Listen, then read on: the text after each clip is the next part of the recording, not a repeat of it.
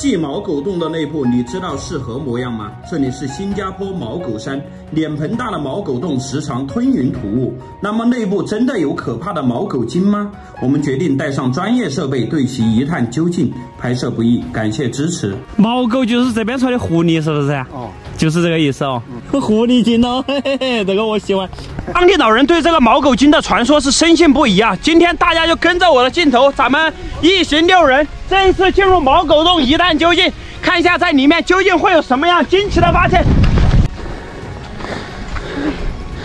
这是个什么石头？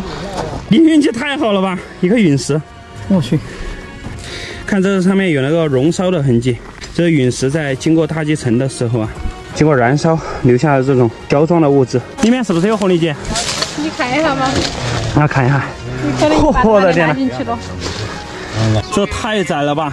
这个就是令当地人闻风丧胆的毛狗洞的洞口。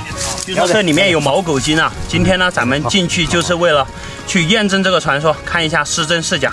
好了，接下来大家就跟着我的镜头啊，咱们利用祖传的锁骨功进入这个狭窄的洞口，大家一定不要模仿。好了，我们开搞。这里呢，必须采用这个倒退式，为什么呢？因为你万一被卡住的话，你可以爬出来，看到没有？这就是祖传的锁骨功。这就进来了哈，这个非常的狭窄。哇，下面是个竖井，还要下，这可能要布绳了。这里面好多虫子，要布绳这里。这里马上又是个竖井，现在前期探洞王正在往前面探索。这个洞壁上面有特别多的这个灶马，这个隐隐约约还能看见有台阶，可以看到我站的地方和我面前都有台阶。今天将是非常有意思的一次探索，大家别忘了点点赞。我们也下来了，好多凸灶钟，洞道是一直向下行的。往那里有只油盐，不安全绳索，准备下降。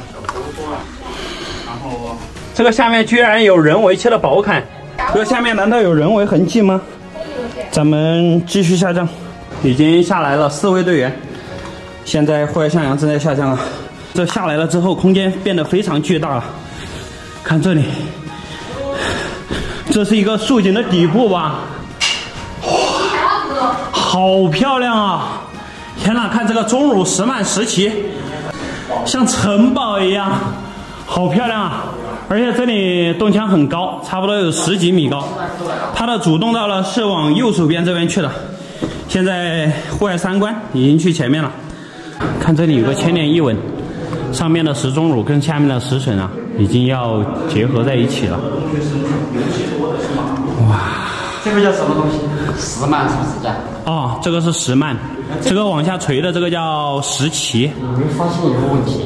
哇，这里像有一些头是这样的。真的哦，你比划一下，像什么样子？这个它那个头是这样的吗？哦，真像啊，真像！你这么一说，真的像啊，真的像。我去，这洞里面完全没有一点破坏的痕迹，整个就是非常原始的状态，有一种原始洪荒的感觉。所以今天的探索呢，将会非常有意思，不管能不能找到这个传说中的毛狗精。哇塞，真的是不虚此行了，难以想象那么小的一个洞口，咱们进来竟是这样的天地，是透的哈。对，好漂亮。哇，你看它里面像白玉啊！我们来来，你把那光灭一下。我勒去，好通透啊！这个，哇，这个厉害了，感觉灯打上去把整个都会照亮的那种。是啊。哇，看这个好漂亮。绳子，又有竖井啊。前面又是竖井，咱们继续前进。完全没有遭受过破坏的洞穴，是不是特别漂亮？现在呢，咱们开路先锋前期探洞王在前面发现了有竖井，我们准备布安全绳索继续下降。这里下去还不知道有多深。这个上面呢，洞腔很高，整个就是非常原始的状态。这个钟乳石我们没有破坏，布了安全绳索，继续向下面去的。这个下面呢是个小裂缝，然后洞道呢是从3官哥那个亮光的位置往右边90度的转弯过去了。前期探洞王啊正在往那边前进，这个洞道依然很深邃，极有可能会发现毛狗。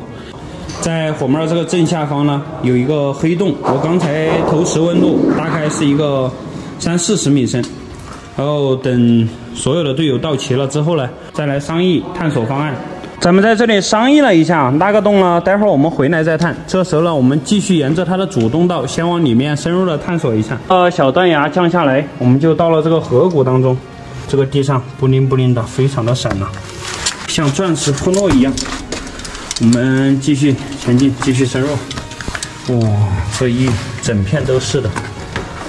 哇塞，这里还有牛踩！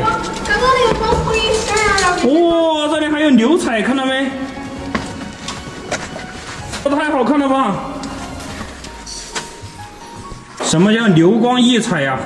现在咱们从这个流光溢彩般的黄泉河道走过来了。这时候我走到一个裂缝，豪哥在下面。这时候黄山和这个前期探洞王和三观哥已经走到前面去了。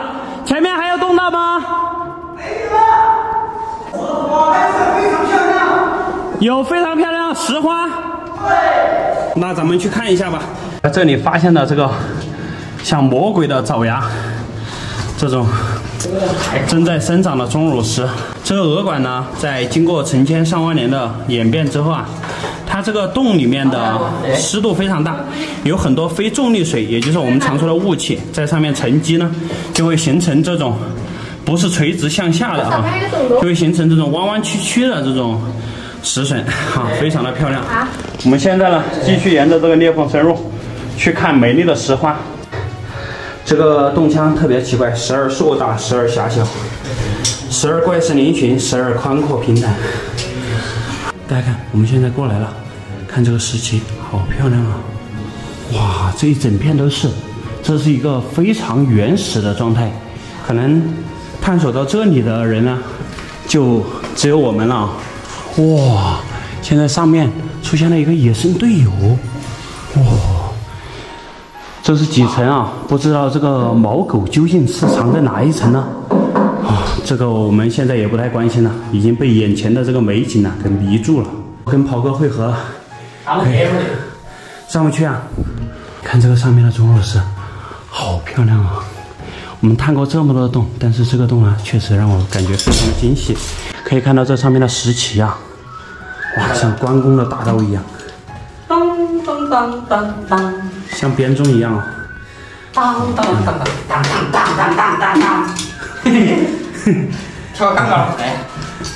哇呀，大眼睛！哇，这个小裂缝进来，再就没有别的洞道了，这里结束了。这个就是毛狗洞右边洞道的最深处。我们现在原路返回了，去看一下那个刚才的那个无底黑洞。原路返回，这时候火门在过这个小卡门，哇塞，个子小有个子小的优势，我不知道能不能挤过去，我们试一下。5米8几，5米8几。